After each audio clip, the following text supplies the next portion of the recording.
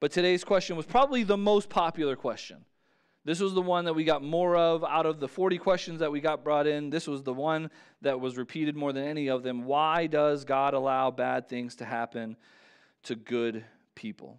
And it's a valid question. In fact, it's one of the ones that really drives most people from either, all right, I'm going to commit to this Christianity thing, or I'm just going to walk away from it, because this is a hard question to grasp and to grip with.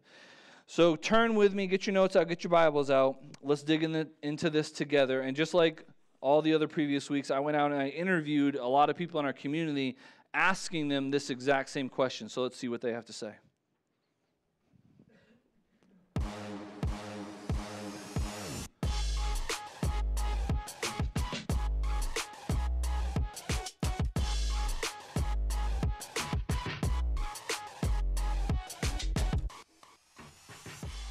What do you guys think? Why do you think bad things happen to good people? I guess it's probably more of a test, right? To see if you can bounce back and if you'll continue to, I guess, believe in a higher power. Wow, it's a good one. You got me on that one. All right. God doesn't just reign on the unjust, he reigns on the just as well. For God to show his true self to you. The Lord gives and the Lord taketh away. Blessed be the name of the Lord. So you have a testimony. I mean, he has to let things happen because, I mean, it can't always be perfect, you know what I mean? So do you think that God allows bad things to happen, or do you think that he is the creator of those bad things? Man, you get me on all these good questions here, and I believe in God, don't get it messed up, but I don't read the Bible much, you know what I'm saying? So, You know, we live in this world that's fallen because of our forefather Adam's sin in the garden. I don't think it's God that's doing it. There's an enemy out there called the devil, and I think that's what's happening. Probably a little bit of both, depending on your situation. I believe that he allows us to go through life experiences. God allows for struggles to come upon those who he loves. So the bad thing is turn around for God's good thing. Everything that you go through prepares you for the next level in your life that he has set for you. Because all things work for the good for those who believe in God. So you got to first believe in God. And once you believe in him and have faith in him, he'll do things that you, how you say that word? Beyond your imagination. So why do you think God allows the enemy to do that to us? You may be involved in teaching of somebody else, or it may be orchestrated towards you.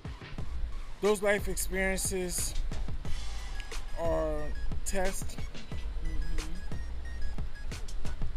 to see whether we're going to remain steadfast in the faith or we're going to waver.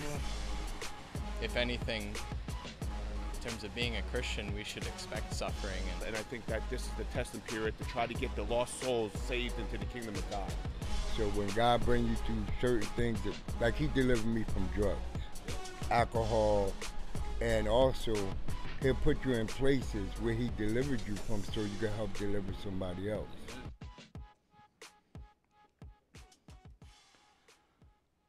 So a lot of different opinions out there about why God allows things to happen, especially to good people. And, when you think about, is it about other people? Is it about ourselves? Is it about just what God wants? Is it about the circumstances we set ourselves in and the circumstances that we walk through where God put us? There's all kinds of different things to navigate through when it comes to this idea and this question. Rabbi Harold Kushner said this, and I think it's a really good starting point for us here.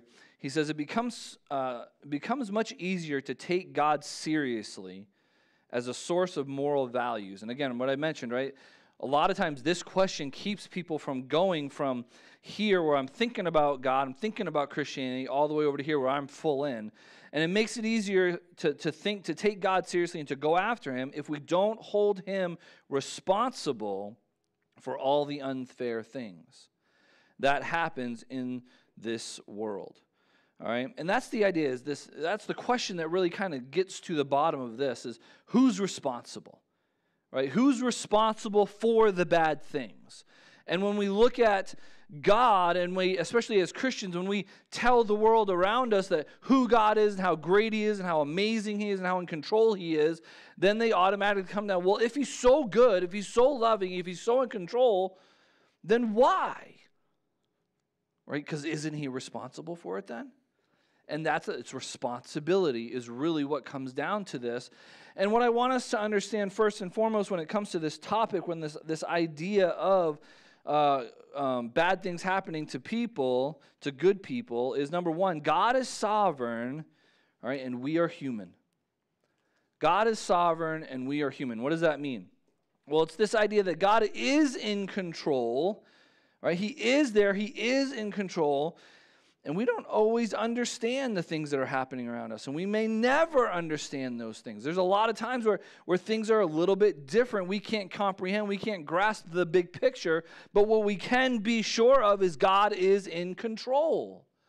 God isn't, so he is sovereign, he is in control, and my humanity does not allow me to see all of the things in the big picture that God does see. We also know God is finite, right? I mean, he is the finisher, he is the creator, he is the one that the omega and the alpha and the omega, he is always there, and we have flaws. We have flaws. We're broken. We're messed up. We don't know everything. He's just, and we are without excuse. So this idea of understanding who God is, and then the fact that we are human, puts us on this starting point where when it comes to answering this really hard question, I may not have the answer for every single circumstance that I find myself in, but I know that God is still sovereign. I know that he is still in control. I know that no matter what's happening right now, he is still above where it is I find myself in. And this is a hard thing to go into the Christianity walk, hard thing to follow God with when it comes to the fact that we don't have an answer, but we trust in God even when it's really, really hard. And that's called faith. Hebrews 11:1. Faith shows the reality of what we hope for, right? What we want. And it is evidence of things we cannot see, we cannot grasp, we cannot get our heads around. We don't know the why. We can't get to that because we are human, yet God is still sovereign. So we hope in something, we hope in him, even though we can't see it, because that's what we want, right? We want to be able to touch it. We don't want it to be tangible. We want to be able to give the answer and be 100% sure of it. And when you understand I'm human, I'm messed up, I cannot have that, then you immediately start stepping in the right direction to the reality. You might not know, and that's okay. That's okay because he is sovereign. Proverbs 3:5 says, trust in the Lord with all your heart and do not depend on your own what? Understanding. Trusting in God even when you don't understand it. That's what faith is. And that's what he's asking us to do, even in the heart. It's easy to do that when things are going good. When everything's lined up in a pretty row, when there's no weeds, when there's no clouds, there's no unhappy feelings or emotions, it's easy to trust God then.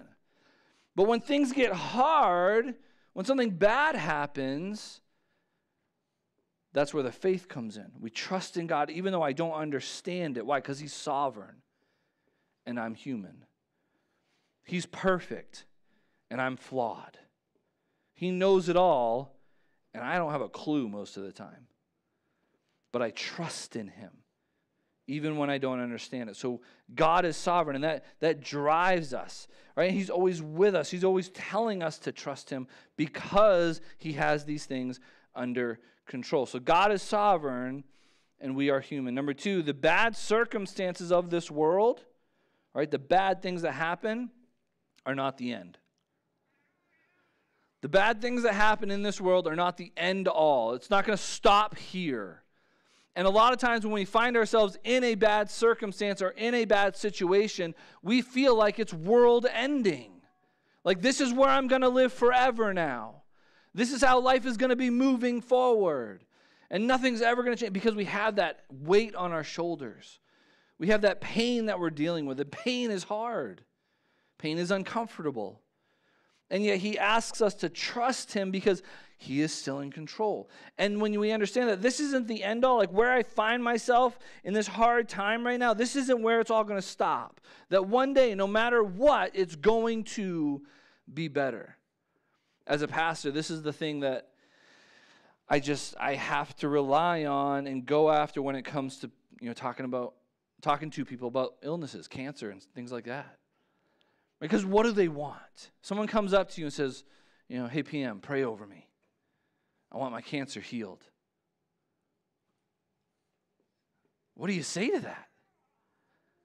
You know what I can say to it?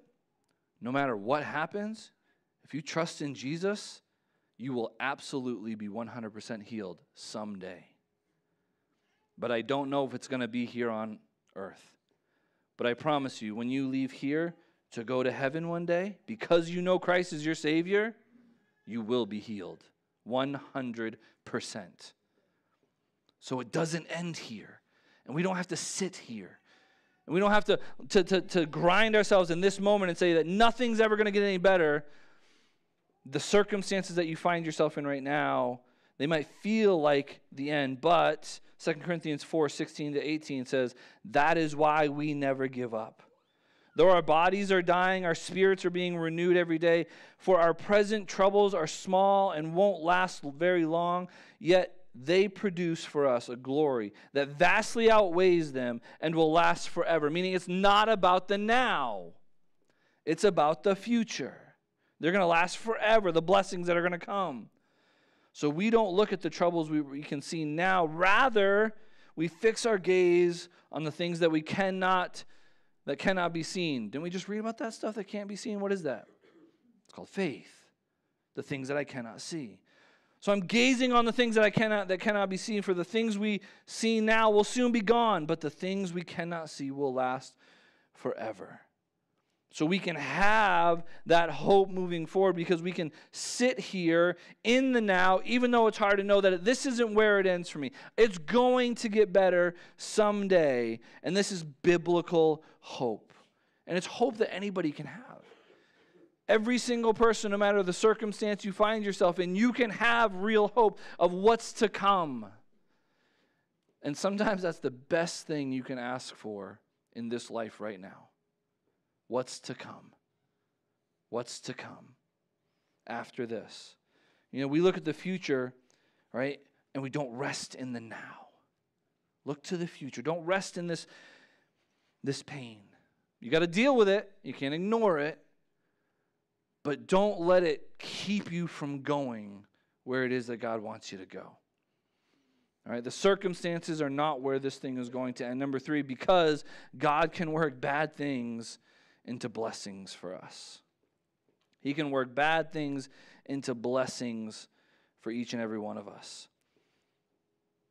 This is sometimes that one thing that makes us, especially if you're on the receiving end of that statement, like you're going through a hard time, you walk up to somebody, you're like, man, things are hard right now.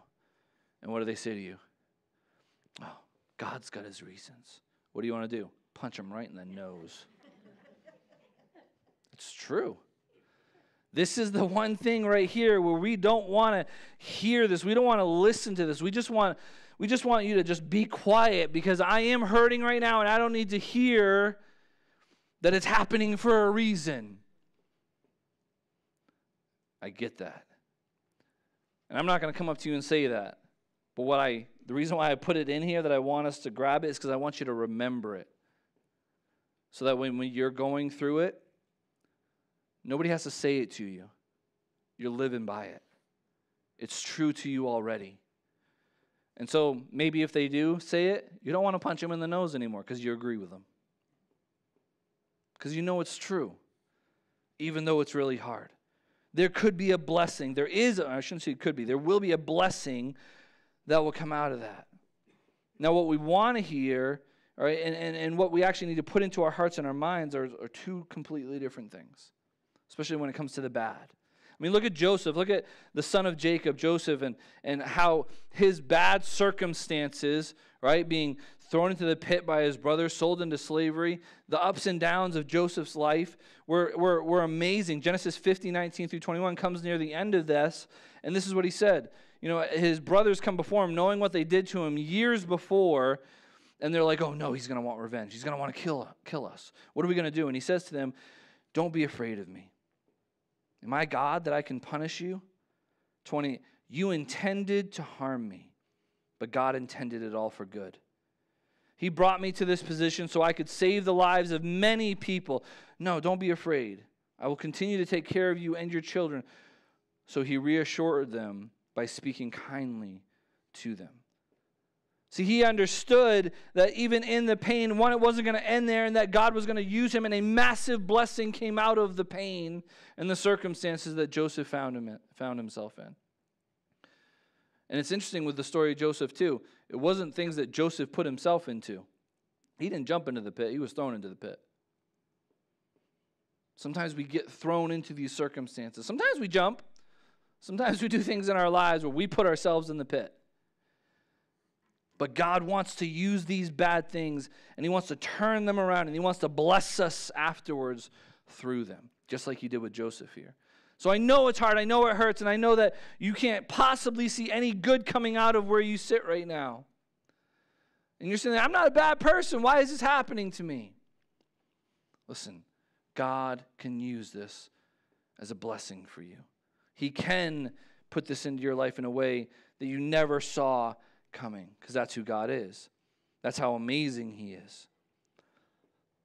We also, not only can we work through the bad things, or God will work through the bad things for blessings, but also, number 4, God can work the bad things into blessings for others as well. Not only for us, but also for others. We heard a couple of those testimonies that people were to say, maybe God's trying to do something through me for someone else. Man, isn't it fun to be a tool?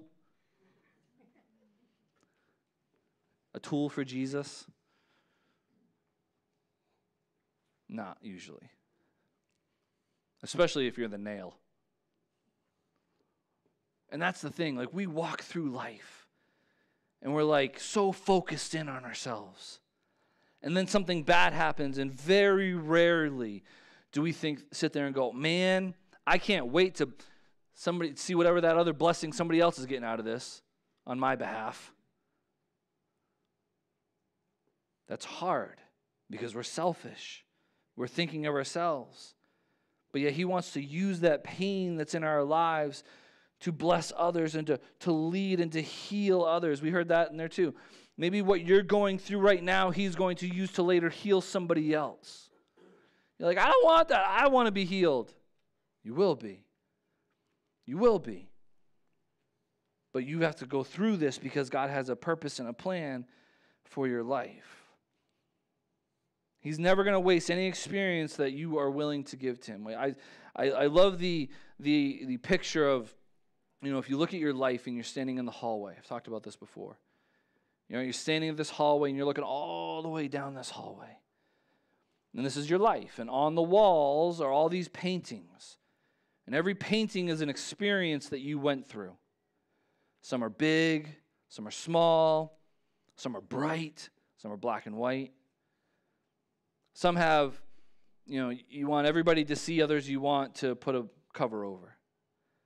But every single one of those experiences, if you give them to God, he can use them to change somebody's life.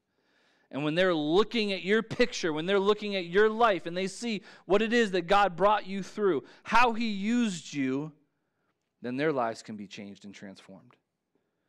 Which is a privilege. It's a painful one, but it's a privilege.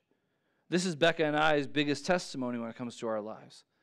The loss of all of our babies. Because we didn't want to lose those children. We didn't want to have a miscarriage and then another, and then we get our miracle, and then we have another and another and another and another. And we're going, God, why? We're good people. I'm a pastor. My wife's a missionary kid. We love you. We're serving you. Why? 1, I'm going to heal you. You know how I'm going to heal you? I'm going to give you a house full of kids. that you didn't bring into this world, but I did. And 2, you're going to walk alongside people that have the same pain you're feeling right now. So I need you to feel it. I need you to feel it. I need you to trust in me, but I need you to feel it. So that way when they're going through it, you can come up right next to them and say in truth, I get it. It's hard. It hurts. But you're going to be okay. And then duck, because you're going to get punched in the nose. We don't like to think that God has to use us to help others because, man, God, I need so much help right now. 2 Corinthians 1:3-5. All praise to God, the Father of our Lord Jesus Christ. God is our merciful Father and the source of all comfort. The source of all comfort. Do you know when do you need comfort in your life? It's not when things are going good. You're already comfortable. It's when things are going bad. That's when you need that comfort. And he's the source of that. He comforts us in all our troubles with a reason so that we can comfort others when they are troubled. We will be able to give them the same comfort God has given to us.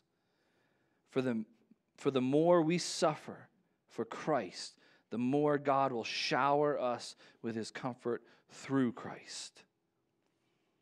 When we give our lives back to Christ, when we do that, when we have that desire, and that's what it is. Listen, when you give your life to Christ, you should have a desire to give back your life to him to use as he sees fit. And that's hard. But we forget that too often, right? Because what are we concerned about? Not going to hell. I don't want to end up there because that'd be really bad. And we forget that when we enter into a relationship with Jesus Christ, we are giving our lives back to him to use because he gave his life for us to start.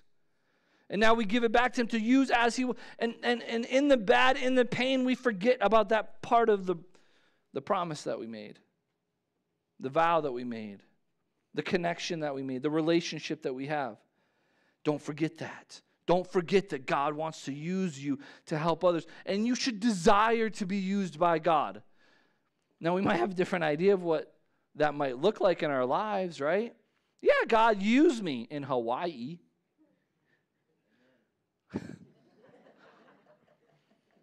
No, Mike. Parkersburg, Pennsylvania. No, I'm just kidding. I love it here. The point is that we don't know what God's going to do, but we are okay with that because he is sovereign and because I am human and because he can take a bad and turn it into a blessing, not only for me, but for others around me as well. And that's good. That's really good. Back page of your notes. You know, I talked about how we don't understand, right? But when we can rely on God being sovereign, we have that faith. And we also understand, like Kushner said, that God is not responsible. Those things help us. But, number 5, God also understands the pain of the innocent. He understands the pain of the innocent. And this right here is more of, it's more of a point to drive us to the fact that because it comes back to the why, right? Like if God is so good, then why would he allow this to happen? The other points that we had in here kind of help motivate us to continue through when it's really hard, but it still doesn't really answer the question as to the why. Well, this helps with that because when we can understand the person of God, understand his heart towards people, again, we come back to the faith, we come back to the sovereignty, and we come back to the realization that he's not responsible for all the bad things that are happening in this world. We can then see that because of the heart that he has and how much he loves us, we can continue to trust him. The why. All right? God understands the pain of the innocent. All right? Probably, and not probably, more than anyone does he understand the pain of the innocent. For a lot of reasons. One, he created us. We are his children.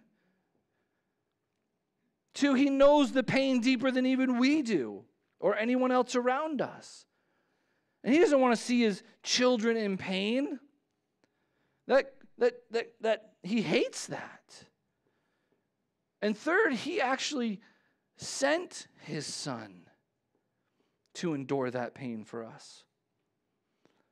You can see how God understands and loves the innocent. He desires for us to find ourselves within this relationship with him, not because he's forcing us to be there, but because he actually understands why we should be there too. He understands that pain even more than we do. He understands the pain of the innocent even more than we do. 1 Peter 2, 20 through 23 says, of course, you get no credit for being patient if you're beaten for doing wrong. That's like an ouch statement. It's like, ugh, that stings a little bit, right? But if you suffer for doing good and endure it patiently, God is pleased with you. For God called you to do good, even if it means suffering, just as Christ suffered for you. He is your example, and you must follow in his steps. He never sinned nor ever deceived anyone. He did not retaliate when he was insulted, nor threaten revenge when he suffered. He left his case in the hands of God, who always judges fairly. Circle that. He left his case in the hands of God. Friend, leave your circumstance in the hands of God and allow him to move, allow him to work, allow him to do something. He is just, and he will do the right with it. It is by coincidence on my end, not on God's, that we go through this message right here in the midst of a movie that's out right now that I'm sure many of you guys have seen, Sound of Freedom. And if you haven't seen it, I would encourage you to. But it talks about this idea, the bad circumstance, the bad situation that is happening in this world, specifically around the topic of human trafficking. And the movie focuses mostly on children and human trafficking. And you sit there and you're like, I went and saw it, and I'm sitting there, and you leave with one of two emotional responses. You're either sad or you're angry. I had two young ladies sitting in front of me, the row ahead of me. They were the sad ones, very loudly sad. I was the angry one. And you sit there and you're watching it and you're looking at, God, they're innocent. They're innocent. How could you allow this? What are you thinking? How are you not involved here? And then you look at this, Matthew 18:6. But if you cause one of these little ones who trust in me to fall into sin, it would be better for you to have a large millstone tied around your neck and be drowned in the depths of the sea. That's how he feels about this. That's how he feels. He sent his son to die for us, a cruel death. And although I cannot, in my humanity, understand why this is happening to these people, these innocents, I know God is sovereign. And I know that the pain you find yourself in right now is not the end. And I know that he loves you more than anything in this world. Why? Because he says it. He goes, don't hurt my children. Might as well just tie a big rock around your neck and go jump into the sea. That's better for you than what I'm going to do, because I am just. I don't have the answer as to the why, but I do have the answer as to who and how much he loves us. And in my humanity, I trust in faith in God's sovereignty that when a bad thing happens to what we consider to be a good person, an innocent person, ourselves, he's still in control. And I can still trust him. Here's these verses again, Proverbs 3, 5, and 6. Trust in the Lord. Trust in the Lord with all your heart. Everything you have. Do not depend on your own understanding. Why? Because I'm human. And I don't understand it all. I'm not even really a smart human. I'm one of the average, below average guys. I don't understand. but seek His will in all that you do, especially in the pain. And He will show you which path to take. He's going to show you. He's going to lead you because He loves you and He cares and He knows it so much deeper than you do, so much deeper than I do. So here's your challenge. What pain in your past do you need to release to God so He can begin to move you toward that healing and that blessing? Because when He does heal you, He's going to bless you. And honestly, sometimes that healing is the blessing. Because your eyes are now opened and you can move into a place, in that next place of pain. And listen, there's probably going to be another one. You can now get through it a little bit better, a little bit easier, because you've been through the past. Or maybe He's setting you up because you're about to help somebody else. You're about to come alongside someone that needs that healing, that love. And you can be that tool that God's going to use to show them. Isaiah 59:2 says it's your sins that have cut you off from God. Your sins have cut you off from God. You know, in today's message, it really talks more to this idea of if my sins, if I'm cut off from God, then I'm unable to see the why or see the hope that's ahead past this pain. And I want to, because I need to get through this. So you got to deal with this sin in your life, so you can connect with the healer, so you can be a part of the solution that He has for you. Romans 3:23, for everyone has sinned, we all fall short of God's glorious standard. So we all have the sin thing. We all have to deal with this. And we all have pain. Every single one of us has pain that we've been through in our lives. The wages of that sin is death, Romans 6:23. But the free gift of God is eternal life through Christ Jesus our Lord. Life. Don't raise your hand. But if you're sitting in pain right now, maybe the worst pain you've ever had in your life, can you picture life?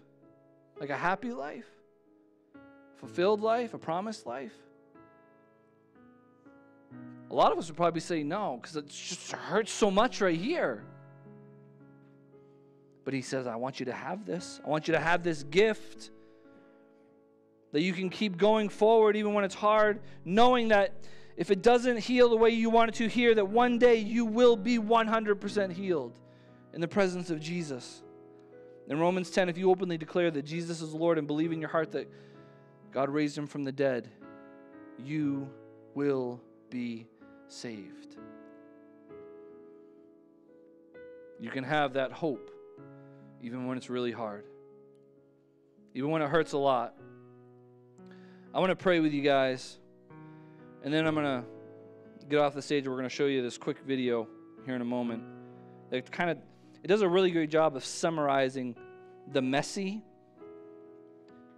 with God involved. But my challenge before we watch that is, do you have God involved yet? Have you involved Him in your life?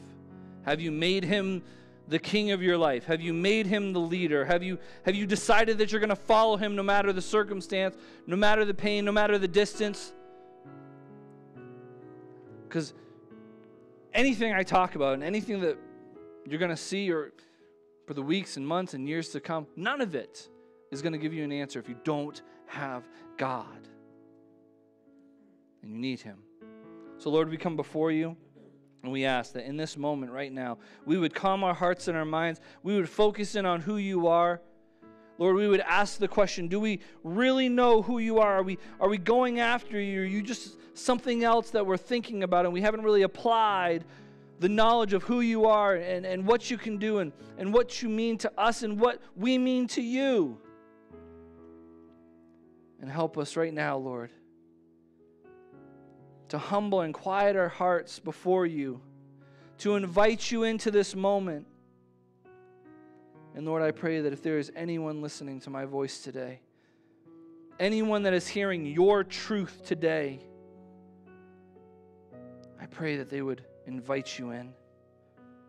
And friend, if you want to do that, if you want to make Jesus Christ the Lord of your life, the Savior of your life, the hope of your future, I want to lead you in a prayer right now. between you and God, where you sit, where you listen. Say something like this: Jesus, I know I'm a sinner, and I know that sin separates me from God. And right now I want to ask you to come into my heart today, to come into my life today, to save me today. Because I can't go through this life anymore without you. I believe that you love me so much that you died on the cross for me. I believe that God loved me so much that He raised Jesus from the dead.